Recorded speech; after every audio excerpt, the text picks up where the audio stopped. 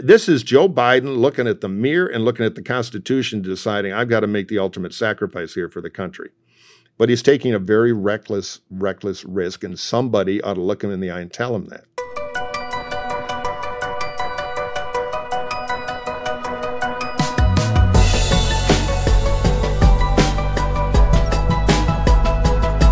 Lots of news this week for the frontrunner in the Republican presidential primaries, Donald Trump, and also the frontrunner, I guess that's what we'd call him, for the Democratic nomination, President Joe Biden.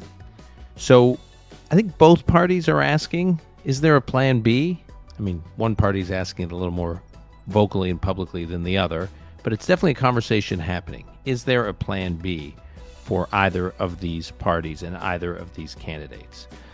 To pick someone's brain who's been thinking a little bit about this, our old friend Mike Murphy, fan favorite of the Call Me Back podcast. Lots of demand for Murphy. We wanted to check in with him on what he's been thinking about the plan B for either party. Mike, as our listeners know, worked on 26 gubernatorial and U.S. Senate races across the country, including 12 wins in blue states, something that's getting harder and harder to do. He was a top strategist for John McCain, Mitt Romney, Jeb Bush, and Arnold Schwarzenegger. In fact, you can see him in the new Arnold Schwarzenegger docuseries on Netflix. He's a political analyst for NBC and MSNBC. Mike is co-host of one of my favorite political podcasts, Hacks on Tap, which if you're not a subscriber already, I highly recommend that you become one. He also pens a political newsletter, which you can find on Substack. Just search for Mike Murphy in Substack and you'll find it. A couple recent interesting posts. And Mike's the co-director of the University of Southern California's Center for the Political Future. Mike Murphy on Plan B 2024. This is Call Me Back. And I'm pleased to welcome back to this podcast my longtime friend and a fan favorite on the Call Me Back podcast, Mike Murphy. Murph. Hey, Dan. It's good to be here. I always call you back even when my friends and advisors say, this is getting a little stalky. Might be time for the restraining order. And I go, no. Me. Dan's been through that before. I don't want to put him through that nightmare. We won't say the words Katy Perry. But anyways, it's not it's me. Great it's to be the here. listeners. It's the listeners. Well, they're my the stalkers. There's like 3 or 4 people that they can't get enough of, and you are one of them. So, anyways, but really, why I wanted to touch base is, I would say, 2 or 3 areas of panic that I hear from my friends. So I'm like a vessel for their anxiety. That's right. That's the old evangelical trick. How did I make you walk again? I'm just a vessel for the Almighty. Now, if you happen to have $200 for the prayer fund, okay. So it's Ernest Angley's old scam. No, but go ahead, fire away. I'm a vessel for my friends' anxiety, and so I'm going to tell you some of the things they're anxious about. Well, there's a lot these days. So let's start with the first one. New York Times Siena poll comes out a few days ago. You and I did a podcast right before the 22 midterms where you did a kind of masterclass on why you shouldn't overthink or overinterpret or overworry polls, especially national polls, in the political campaign season. So having said that, so we kind of strenuously resist the temptation to overinterpret polls, but we are going to kind of suspend that briefly here, at least to address the anxiety of our listeners. What did that poll tell you? I mean, the headline is Biden and Trump are tied at 43%, but which is sort of shocking. But what is everyone freaking out about in this poll? Well, I saw it and I thought the New York Times is sure doing its job of setting the national agenda for everybody in politics to immediately. It's an old Dennis Miller joke. I know it's a bear market because I immediately run outside and crap myself. So I knew all hell would break loose. Now let me say, my rant about national polls is about primaries. The old Milt Gordsman rule, who was a Kennedy operative, smart guy, passed away now, who used to always say, don't believe any national primary poll until after the first contest. And I'll talk about that in a minute. The general election data is more telling because, one, you are testing 2 semi-known quantities. They know who Trump is. They've tasted that dog food about 100% of them are aware or close to. These are registered voters. And they know Biden. He's the incumbent. So the main number you want to start looking at is, in most situations, you never know when you're going to have the alien election and all the rules go out. But generally, there's a revert to mean and a historical power to all this. You look at Biden's number, because most presidential elections are first and foremost a referendum. Or do we keep them or do we go for something new?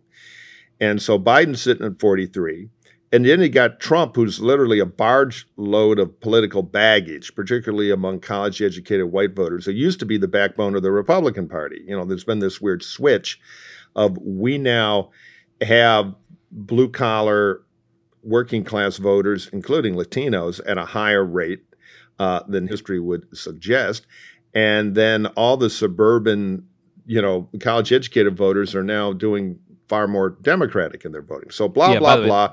That is, by the way, not enough attention has been paid to that. Over the last 8 to 10 years, how the Republican Party has been the most multi-ethnic, multiracial, working-class political party we've seen.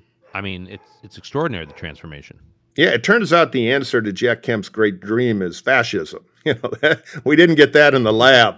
We can thank Trump and resentments and grievance politics. But so 43-43 is a tie between two products more than half the dogs have tasted and don't like. Now, there's still a lot of time. Biden has a very big microphone as president. They don't use it particularly well, but they may learn. But it points to the fundamental weakness he has as an incumbent. Why? Well, people, and remember in politics, it's not hey, the bond market's excited. No, it is what people perceive is going on in the economy. And with interest rates creeping up, maybe appropriately to smash inflation, which seems to be happening, people see it in the car payment and, the house payment and refinancing things. So there's economic anxiety out there in perception, even with the low unemployment rate, and they blame the president. And then Biden's got this special problem, which is, he's 108. And it's constantly discussed. It's not something, you don't put out a photo op of here's Joe Biden doing his 200th push-up this morning. It doesn't really go away. So the problem they've got is there's a 2 + 2 equation going on. Well, I don't think the economy is that good. By the way, most voters, even though they hate Trump, give him about a 20+% advantage, or even generically the Republicans who have brand problems, they give them the advantage on handling the economy. So they think Biden is so weak on the economy, they actually would rather have Trump, who they hate. So anyway, that combines with age, which is, Grandpa's just not up to running the most complicated control board in the world that affects my car payment and mortgage. We need something new. So Biden's only scraping 43% of the vote together. But why doesn't Trump suffer from the age issue the way Biden does? Because I think over time, and that's the last. Right. No, you're true. This is like a battle royal in the courtyard of the old people's home here. It's just they're arguing about the Korean War, hitting each other with canes. The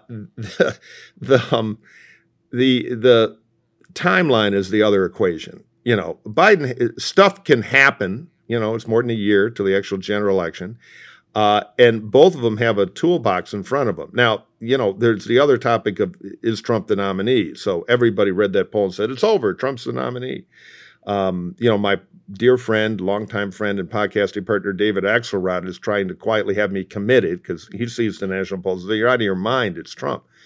And when I say, well, no, you're in a confirmation bubble because you're trying to find a reason to think Biden can win because you guys are going to blow this presidential election, maybe even to Trump. That's how bad the Biden situation is. So, okay. So now so that's Biden. Now, I just want to come back to Trump for a little bit. Why? Is he, on the one hand, 43% for Biden seems really weak, and for Trump, 43% seems really strong. Well, I don't know. When you get the tribal Republicans and everything together, you break 40. Okay. A bucket of horseshoes is going to get low 40s against an unpopular Democratic president. So the question is, can Biden grow to 49 or 48, and can Trump ever grow from 43? And there's a lot of junk in front of both of them. But if the economy starts to come back, if there's a signal interest rates tick down, the psychology of the economy changes, Biden has the Navy shoot down, Russian drone somewhere. I mean, there are things that can happen to Biden to move it back up. The age thing doesn't go away, but the other stuff could. And they have a weapon, too. We can't underestimate the court in Roe. The American kind of voter market is conditioned to the Supreme Court on big things that penetrate popular culture, saying, yes, right, you can do that. This is the first time the court has been the elders in Footloose and said, no dancing. Nope, nope, nope, nope. Turn off that crazy beat. And that has electrified a lot of younger voters, particularly younger men, who are the most pro-choice group, by the way, not women.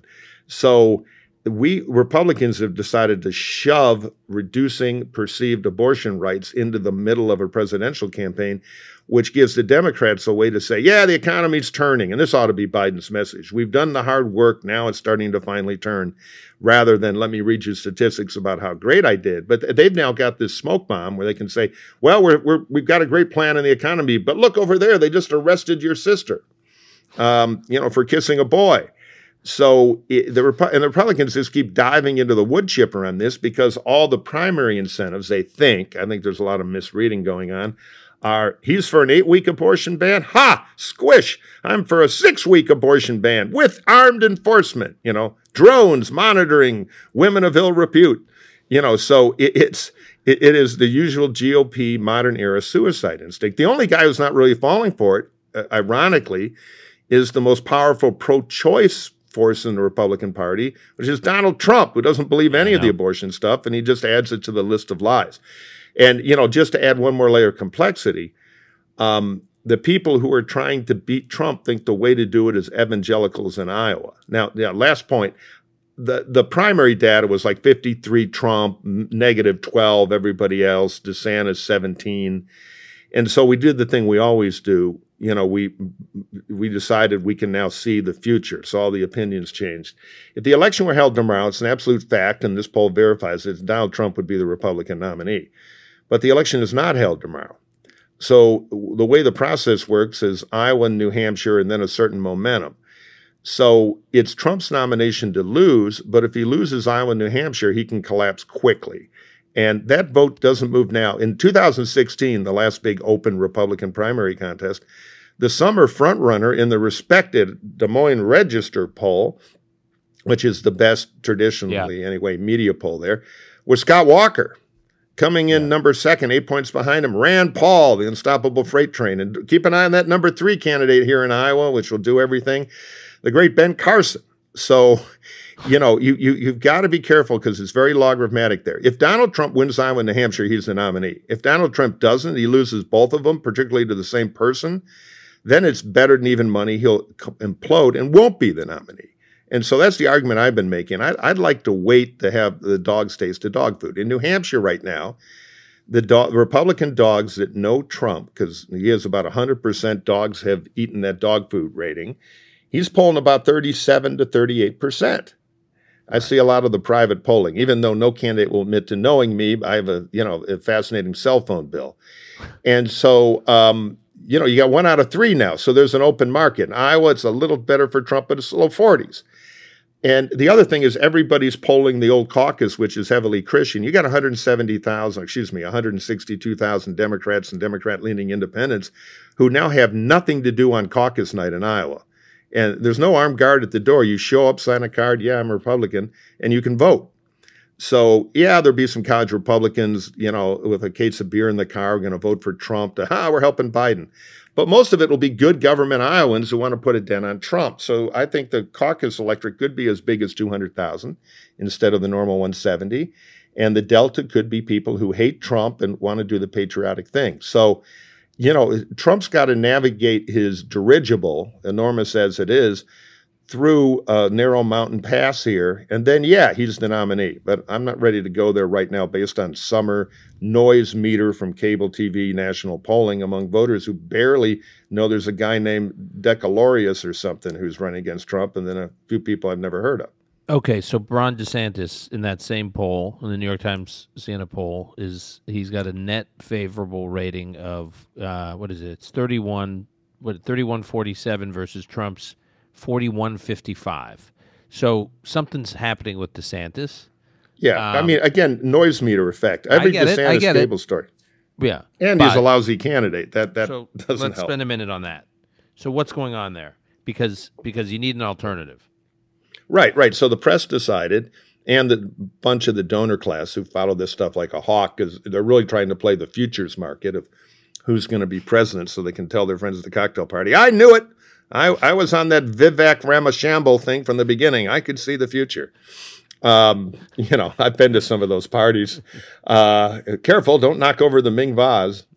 I went short on plastic coat hangers, and well, now that kind of insight is what I brought to the presidential thing. So, DeSantis was the guy because he had the easy real estate to appoint him the guy. He's got money in the bank, governor of Florida. Now, he became governor of Florida by beating two stiffs. That's the thing people forget a little bit. He didn't ever really have a hard state race. You can argue because it was close. His first race against a mayor of Tallahassee ran hard left and had all kinds of problems, got jammed up later, and then was acquitted eventually. Gillum. Wow, Andrew Gillum. Yeah. He only won that by a point. Yeah, because he was terrible then too. It was also a horrendous year for Republicans. Naturally. Right, exactly. But he won. You give him points. His new name is governor, and then he beat Charlie Crist, who is kind of the Harold Stassen of Florida. Had a few. He's kind of a wily operator, but he never had enough money to get in the race, and he was a party switcher. He had some problems. So, DeSantis is now, as the early front runner, big Florida guy, obviously younger, plays the Trumpian culture war stuff well. He's kind of running as a dime store version of Trump, which is, in my view, not a great strategy because how do you out-Trump Trump? But anyway, he was appointed the front runner. He got the cable noise. He went up in the national polls, noise meter. And then it turned out that, he tries to kiss a baby. The baby pokes him in the eye, smears the ice cream on his face because he's not Mr. Charisma. Now, that said, the media wanted to hate him culturally because, the people who work hard to present impartial news are culturally much more into kale and PBS than they are into Republican primary culture. So he instantly died there. That stuff seeps through. They ran a pretty incompetent campaign out of the box. On the ground in Iowa, he's doing a little better than people are giving him credit for. At the big jamboree the other day, I had a couple old hack buddies there, and I talked to them afterward, and they say, Sanders was better than Trump on his feet, got huge ovation. So I haven't ruled him out completely. But Mike, he's definitely on the downslide. He was one of the most important political leaders in 2020, 21, 2022, and certainly other than Donald Trump, one of the most important Republican player because of what he did with COVID and how he led and navigated and governed during COVID, whereas most of the country seemed to be zigging and he zagged, and he was excoriated for his zagging, and the public authorities were waving, wagging their fingers at him, and he was, and all these people at the time, at the peak of COVID, Tony Fauci, Andrew Cuomo, Gavin Newsom, they were like gods, they were demigods, like everyone was listening to every word they say, and they were saying this guy is, Ron DeSantis is like murdering people, and he stuck to his guns more or less, and he turns out, at least on COVID, to have been largely vindicated. He opened schools. Yeah, I would say semi-right, but yes. Now, you don't know if it was insight or just, hey, I can be the contrarian and get the Republican culture right excited. Whatever the motivation. But yeah, he was the COVID star of the Republican Party. I mean, in September of 2020, he opened schools. And he said, we're going to, that's like that was not, and now in retrospect, it seems like totally logical. At that time, he was literally, he was being excoriated. So I actually think he's got an extraordinary story to tell, and that obviously was like jet fuel for him. Nobody wants to talk about COVID. Nobody. Well, there's less news value in it, and he decided, now that I've defeated the virus, at least in perception, I'm going to take on the shareholders of the Walt Disney Company, and he starts throwing monkey wrenches, hunting for cultural fights. Hey, it turns out being a slave wasn't so bad. 3 squares a day, and you learned how to work an axe and a shovel, They didn't even charge him for job training. He goes down that, which he thinks he's trolling the media, but he doesn't understand that it's the old George Lakoff thing. Don't think of an elephant. So even though, we all hate the liberal media and the Republican Party, et cetera, the messages still seep in. DeSantis hates people. DeSantis is a lousy candidate. DeSantis is a loser. You see, DeSantis' big kryptonite against Trump should have been, I'm a winner. I handled COVID. I beat every Democrat in Florida. I get Latino votes. I'm the future of culture war conservatism, and I'm younger than those two old fools who are running. Instead, he's gotten off on all these side battles, and the larger narrative has been lost, particularly because all the process coverage, which we're now in an epidemic of, it's all the media really wants to talk about, is about the super PACs at war, the Casey DeSantis behind the scenes, his Lady Macbeth, blah, blah, blah. But it makes him look like he's going to lose. And if you're trying to tell the Republican primary voters, I'm the guy who can beat Biden, yet your campaign has big red clown shoes, it's self-defeating. So he's doing dime store New Deal, and he's a loser. So, the donors can hardly wait to run. Now, the problem is Tim Scott. On paper, hold on. Before we get to Tim Scott, I want to mention, so the campaign super PAC issue is interesting. So, and I get, here we are, complaining about process analysis, but I want to do a little bit of process analysis. No, that's why we're here. I mean, it's our job with our 200 listeners, right? So 220. 200,000, sorry. Whoops. Yeah.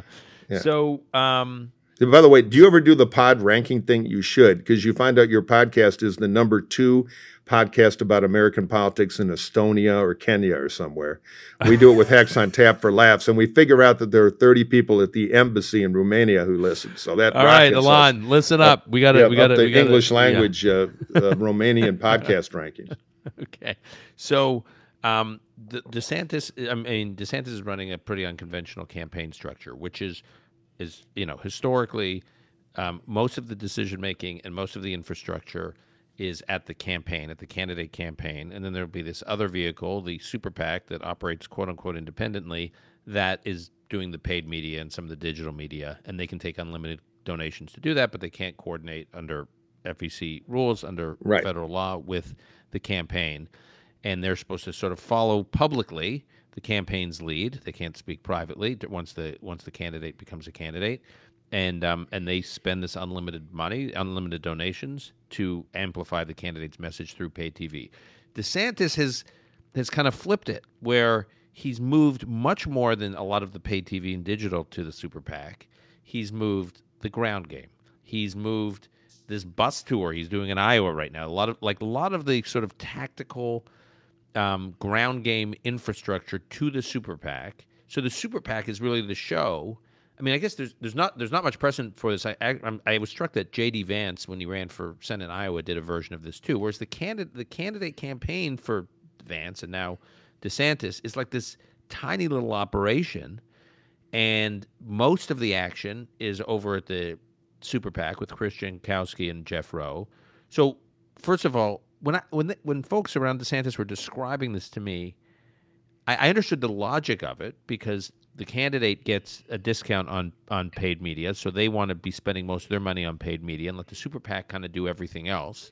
Yeah, in their case, they like to spend it on aircraft charter, but keep going because they're FCC reporters. So when I was listening to it, I was thinking, I get it. I get the theory, but in practice, it seems like hell. No, there are a lot who's ever worked on a campaign. Yeah, I mean, I've run a huge super PAC. I've been to this movie. Here's the problem: super PAC money, if you've got heat, is much easier to raise than federal money because it's not limited. So yeah, you can get $3,200 from an individual for your individual campaign. Super PAC, you can take $100,000 or whatever.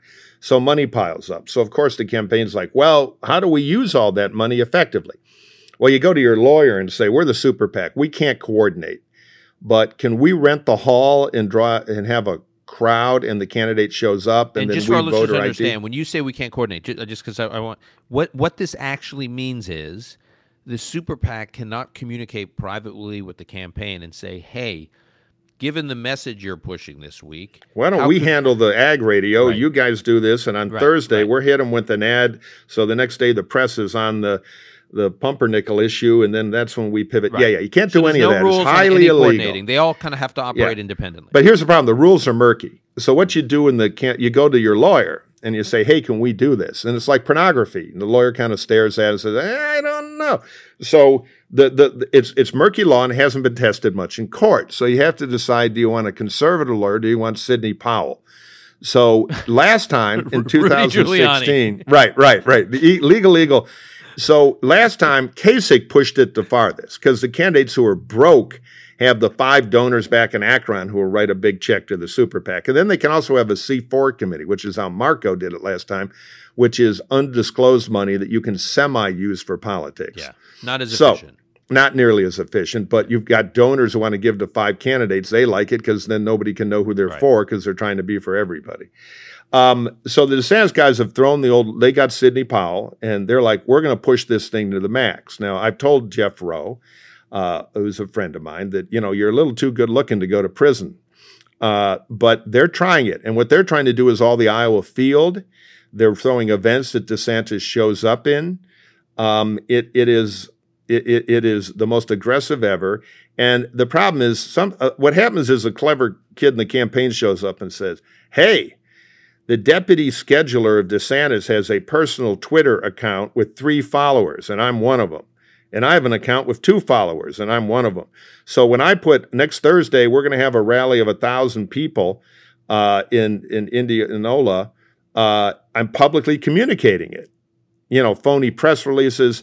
Campaigns even put out little $200 ads they make with a robot voice on Google, hoping the super PAC will see it on a YouTube channel with 10 people and then put a $2 million behind a professional version of the ad. And it's all very aggressive.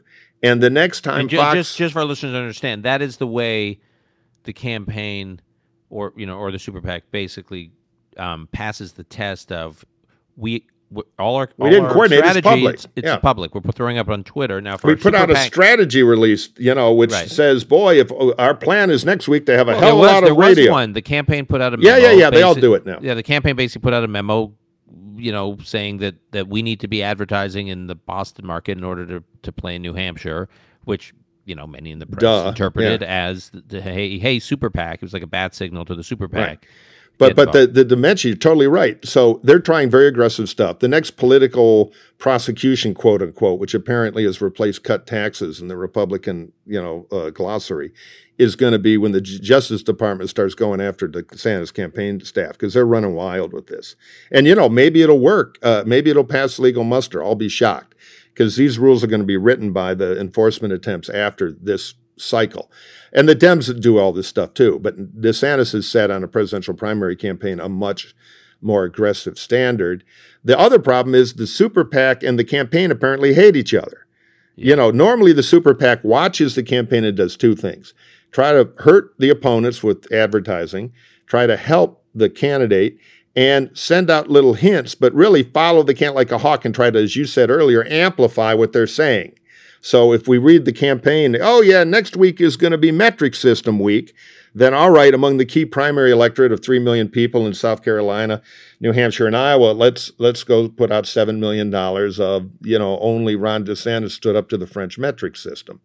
So, it's still, here's what you can't do. You can't teach the candidate how to debate. If you're running the super PAC, you can't put the candidate in the ads, and candidate-driven ads are more effective often. And you can't drive the schedule. So now there's all this backbiting between the two because the donors have lost faith in the campaign. There's been nutty spending in each of them. The press is having a field day with the FEC report, and it is well known, at least by rumor, because I've never worked for him, but in the political consultant barroom gossip, that Governor DeSantis and the First Lady, his wife Casey, hate consultants. So I'm sure they're sitting around thinking those idiots at the super PAC have blown all this money. And DeSantis has even publicly kind of indicated, how come I'm not seeing more TV ads about me and the metric system? So the super PAC has got the message and said, they're morons. We're doing it our way. So it is yet another part of the process train wreck, along with candidate tone, that has kind of crippled DeSantis in the national narrative.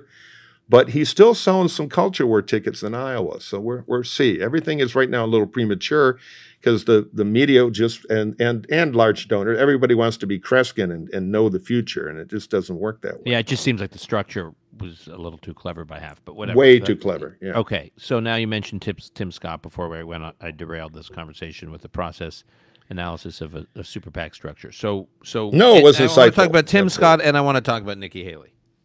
Yeah, well, look, I kind of like Scott because he's the only opportunity consultant running.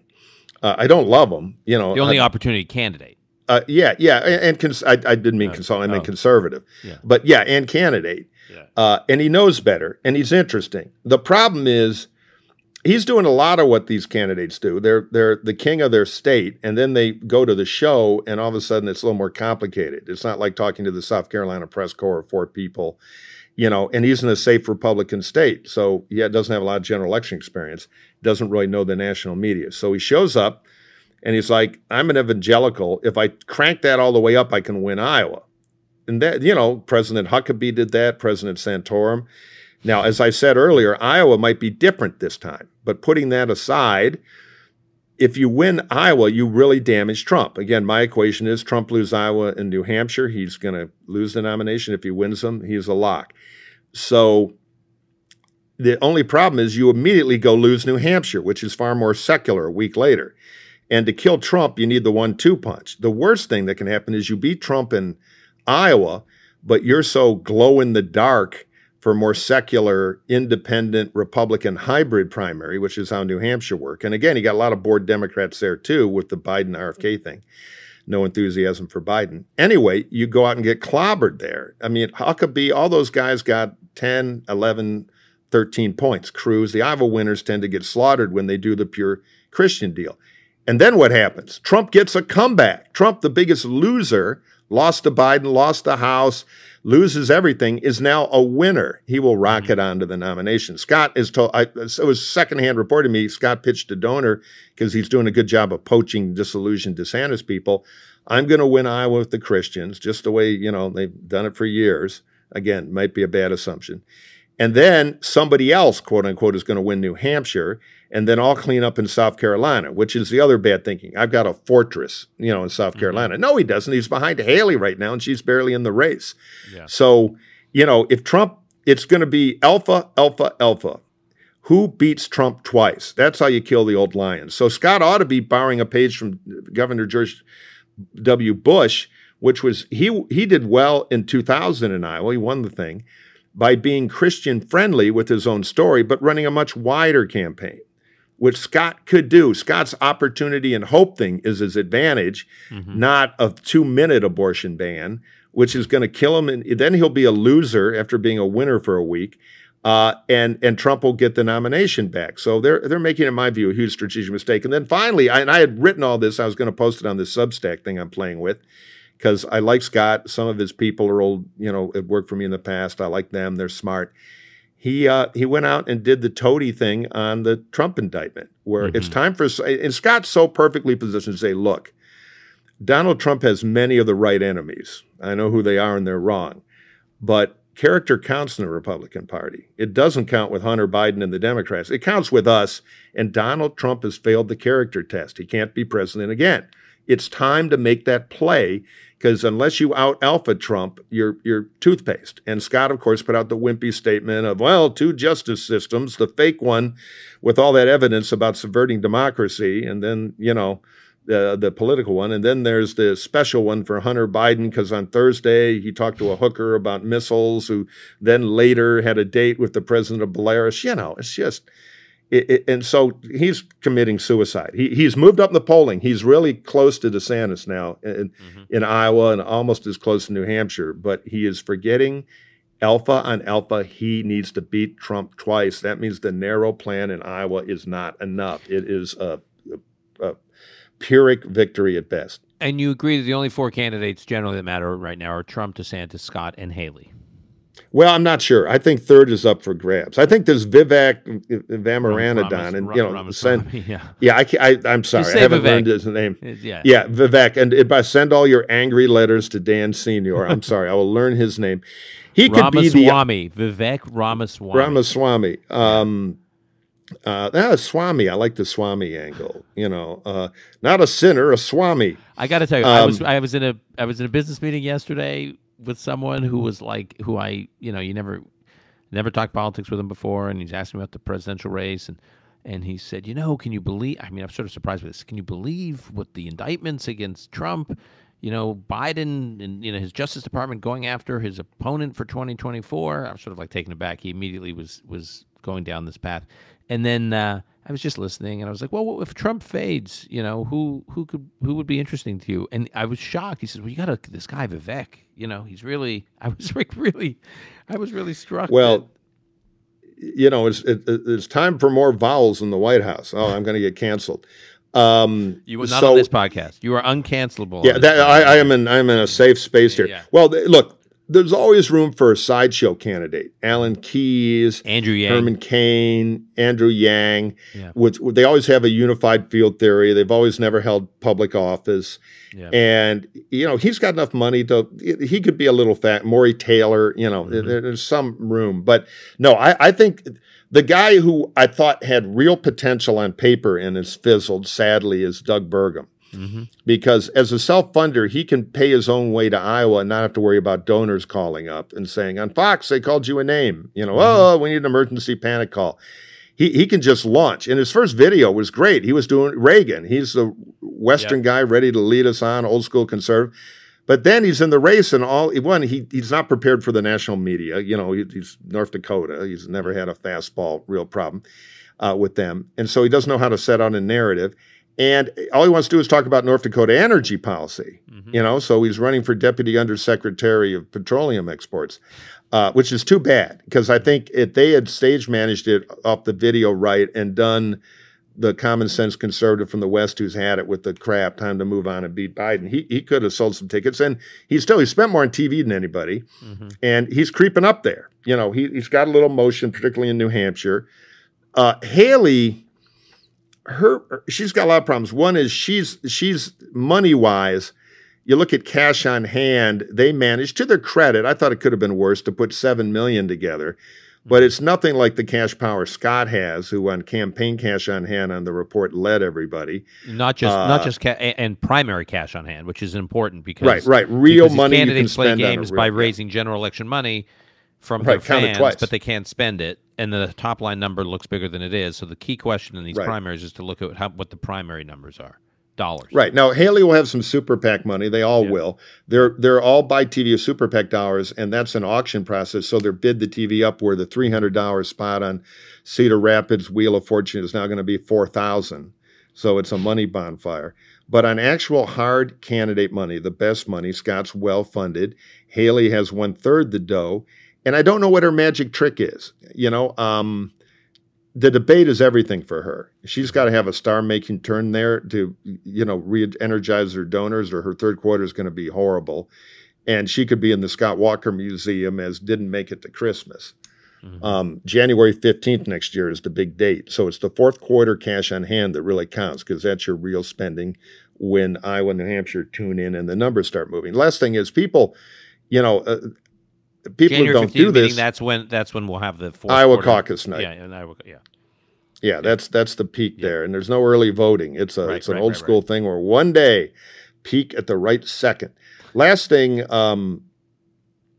when people look at a polling point I forgot to make, when people, including half or 7/8 of the people gabbing around on cable television, repeating cliches, they look at polls they think of a general election poll and how it moves. General elections in the typical competitive state, maybe 45% are Republican, 47% Democrat, everybody else, whatever's left, 8, 9 points, that moves around. And that number is smaller than it used to be. So when you have 20% of that movable 8% changing its mind, you get a 2-point movement, which is meaningful in a general election. In a primary, it's herd animals. There may be different colored spots, slight differences, but fundamentally they're all, goats. Mm-hmm. So when 20% of the goats change their mind, you get a 20-point swing. Mm-hmm. And so primary numbers at the end, a 15-point swing is not a big deal. And so that's why primary polls are more fluid than general election polls. They're much more untethered. There's much more of a herd instinct. So that's why this stuff gets bumpy at the end. You look at the history of primaries, there's, not always, but usually something like that in the last 4 weeks or so, 5 weeks. Sometimes it happens twice. The herd moves one way 8 weeks out and then moves another way 3 weeks out. So, that's the one missing equation we got to get through. And I think this Trump indictment, the conventional wisdom is every time he's indicted, he gets stronger because national polls that based on his name ID that show him winning also say, no, we're with our guy. We're not with the New York Times and the liberals against him with their trumped up charges. But quietly, anybody who's out there in the field, these candidates would tell you the doubts are there. They think Biden could beat him. They think he's old. They think he's crazy. There's fatigue. So the right shiny object, and I was hoping Tim Scott could get his act together, and the time's running out. Yesterday was very bad because it was his opening.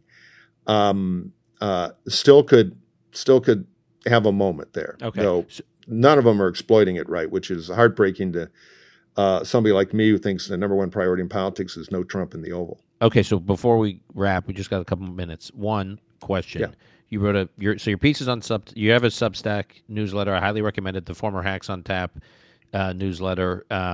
It's like Mike Murphy 1 or Mike Murphy 9, whatever the computer just Google, assigned, just Google Mike Murphy and Substack and it'll come up.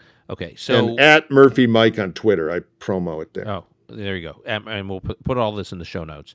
So you have a piece up that basically Joe Biden, you can say Joe Biden needs a friend, and you argue that no one is giving him the straight talk, quote unquote, that it's in his best interest and the country's best interest for him not to run. So isn't it obvious? What do you mean? Like, what do you mean he needs a friend? Well, no, what I write about, and I use the movie The Last Hurrah, which is a great old sentimental John Ford picture about politics, that candidates by nature are consumers of friendships. They want a lot of friends, and then they lean on their friends for things, and then they tend to break their hearts later. Hey, I called him twice. I can't get a call back from the senator. I knew him when he was nobody. They're in that crude business. So often the only true love they get is from long-suffering staff who've been with them forever, who they often treat kind of badly, like a toddler. I'll make sure my parents love me. I'll act badly. So I said, Biden's got people like that, where his real true, where he gets his real love. They've been through the ups and downs, the humiliations for 30 years. They owe it to him to look him in the eye and say, this is a bad idea, this second term. Now, they're going to get a pair of Ray-Bans bounced off their heads, and they're going to get chewed out Irish politician style. But Biden needs to hear it from somebody he trusts. Because once you kill yourself through all the humiliations to get to where he has gotten, you don't want to give it up. Hey, I want to go to California, bring that mansion with wings that I fly around in. Hey, I want to talk to Spielberg. He's on line 2. Hey, I rule the world. Hey, they all laughed at me as pretty boy Joe who plagiarized. Well, look at me now. That's Mr. President to you. It's a thing you get in because you pay such a price to get there. But he from a Democratic point of view, he's been a pretty effective president. You can argue he has more accomplishments than Obama, although it doesn't go over so big on Hacks on Tap. You can say, declare victory, man. Otherwise, your reelect numbers are crap, and you have a good chance of losing. And by the way, if it was a regular election, we'd be with you, boss. We're giving it the old fight, the last hurrah. You deserve it. If you're governor of Delaware or even a normal presidency. But the threat this time is big. We have a Mussolini madman on our hands who you're so weak, even he might be able, no, I can beat him. Why take the risk? Hedge. You got a bunch of young tigers in the primary. You still have a couple of weeks, and the clock is ticking, where you can open it up. They can have a savage fight, and somebody will rise to the top, and the party will be in better shape against, if it's Trump, than it will be with you. That's the cold, hard fact. And then again, traitor, and they're thrown out of the office. But somebody owes it to Biden to make that case. Because if he runs and loses to Trump, it destroys his legacy, and it puts the country's democracy at risk.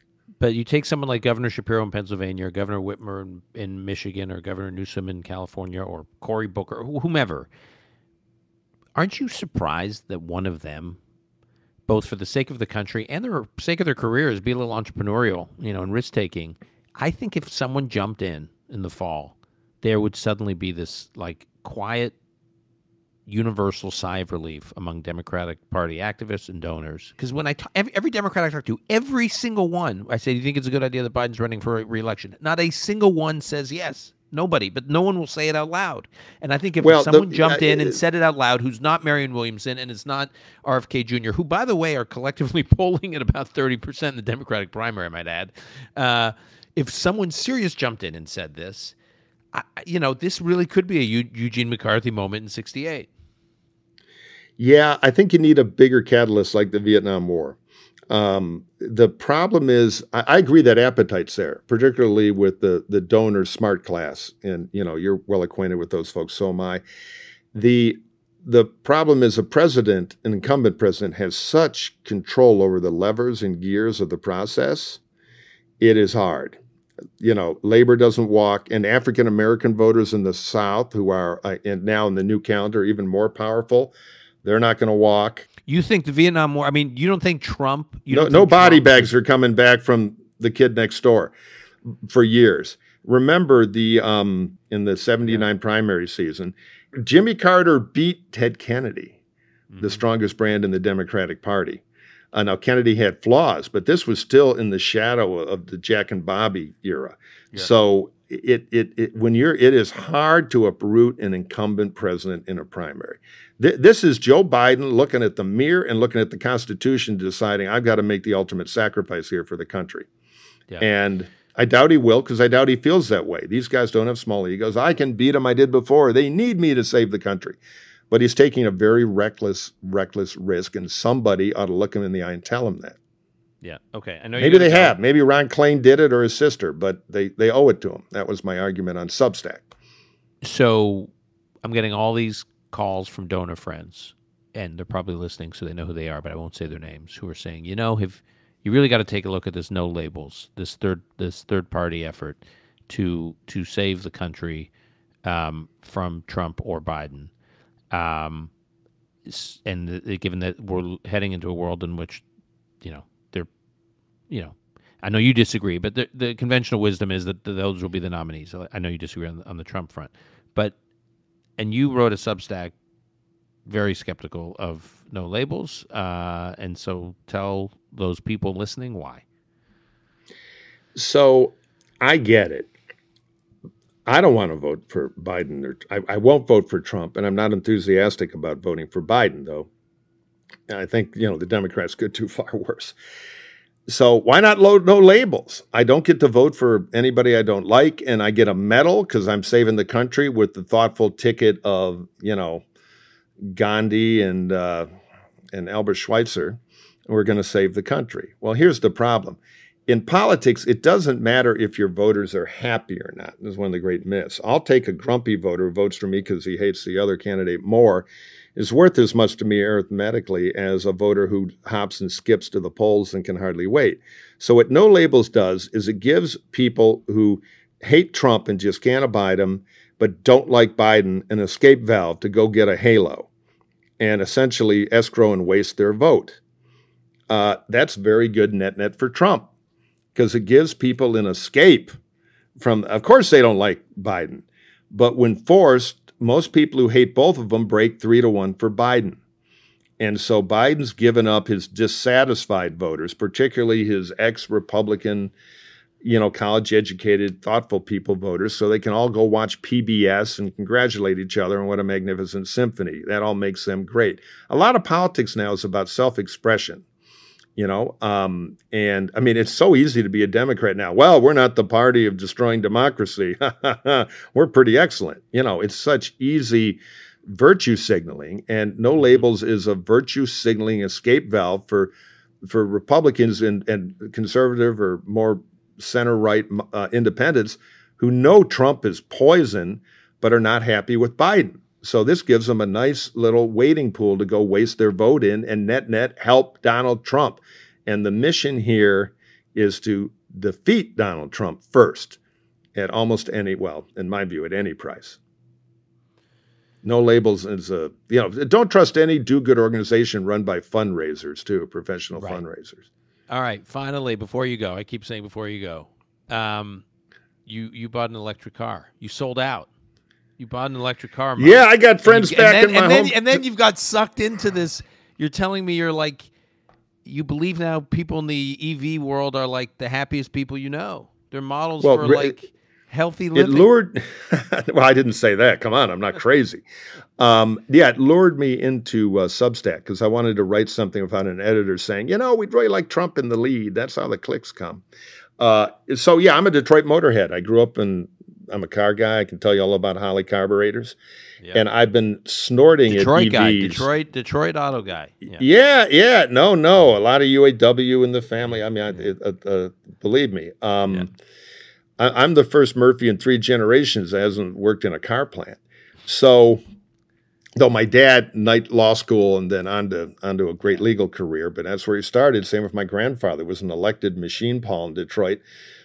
Became an elected probate judge after several attempts to pass the bar. And, the machine said, all right, we got Goldberg, controller, Smith. We need Murphy and Cogliano for judges, the old days. We have a great letter from James Farley about Roosevelt's campaign. But anyway, he was, putting the Hudsons together, law school at night. So, car guy. But the tech is amazing, and I've been watching it. I'm obsessive about it. And even though I've constantly been, hybrids, they run on smugness, yeah. I'm driving around to L.A. with our high gas taxes and our supply issues, looking at $6 or $5.50 gas, and I cursing the house of sod every time, let alone everything else. And I was driving a gas guzzling Porsche, which I loved, GTS. So I'm getting 2 miles to the minute, a gallon. So I snapped. I wouldn't buy a Tesla, even though the engineering is often quite elegant. I bought a BMW iX. I love the damn thing. Mm-hmm. It is magnificent, and it makes me happy. So I, of course, dove into the world of charging and all that because I'm interested in infrastructure and how we do it right. And the charging problems are very tricky to solve, and there's massive revolution. Basically, Elon built a big network, which is quite good, but it's only for his car, which is one of the reasons it's quite good, easier to engineer. The other network Volkswagen built with money they had to spend on this kind of stuff out of the diesel settlement, and their network doesn't work as well because it's got to work with the Kia, Ford, GM, Mercedes, everybody. But it's getting better. And now everybody's going to go to Elon's standard. And of course, Biden is throwing huge subsidy money at it, which is both good and bad. So blah, blah, blah. There are a million YouTube channels of these young engineers and people.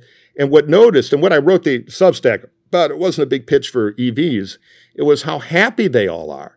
They're finding purpose in solving really tough technical problems. You figure out how to put overnight charging at low cost into an apartment building, by the way. Figure that out, and you've solved most of the charging problem. And it just struck me, it's like the Apollo program. They're young, smart kids. I mean, I knew a very high-ranking engineer at SpaceX who I met at one of the launches, and a genius level person. It's like, here, I give him a straw instantly. He's, build an atom with it model. And I said, how does this feel? A couple hours before lunch, he goes, yeah, I designed this tricky thing. He goes, before this, I was at one of the big defense contractors figuring out how to drop a nuclear warhead within 100 yards of a target. And I'm glad I did it. I love my country. Defense is important, but this is a lot more fun than, planning nuclear weapons. And it was the same sense there. So it just is a purpose bigger than people, than your own self-interest, as McCain would say. And I was just impressed by how a sense of mission, solving tough problems for net benefit, and in a free market way, they're competing, all this stuff kind of coming together. I used to know a lot of engineers who worked in the auto companies and were kind of, some were but a little downbeat. Yeah, they won't approve the better lock for 3 years, cost cuts. But now they're all excited. We're going to build an electric, Ram pickup truck, and it's going to be better than the Ford one. And the Ford guy, oh no, ours is just the excitement of it. That sense of purpose really impressed me. Yeah, so I would say it's sense of purpose, and it's sense of purpose, and it's a community. It's a community. Exactly, totally. It's a real community, and I see this with my kids. Not to digress, but I see this with my kids, and I see so many of their peers, and the ones that seem the most lost or distraught.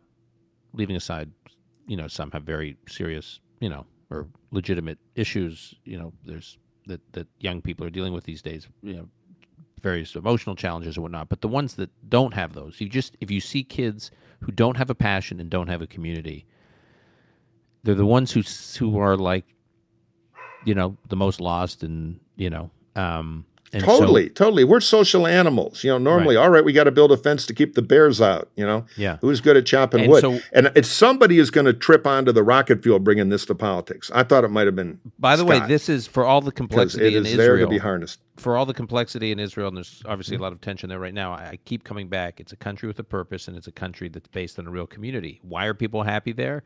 Why are they engaged? I mean, and you just see this throughout life all over when people have a community and they have a passion that kind of, undergirds or unifies that community, it's extremely powerful. And I felt like your piece captured the community part as much as this kind of sense of purpose part.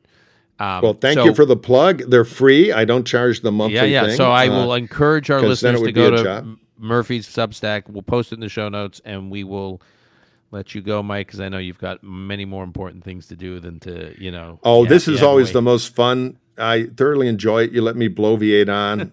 Race is getting interesting. Let's talk again in the fourth quarter when it starts to mean something. All right. Sounds good, Mike. Thanks for doing this. Thank you, pal.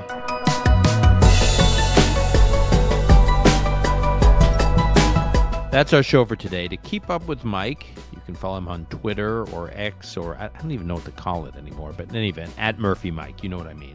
And you can also subscribe to his new newsletter at Substack. Just go to Substack and search for Mike Murphy, or the site is substack.com/@MikeMurphy1. A couple ways to find him. Call Me Back is produced by Lon Benatar. Until next time, I'm your host, Dan Senor.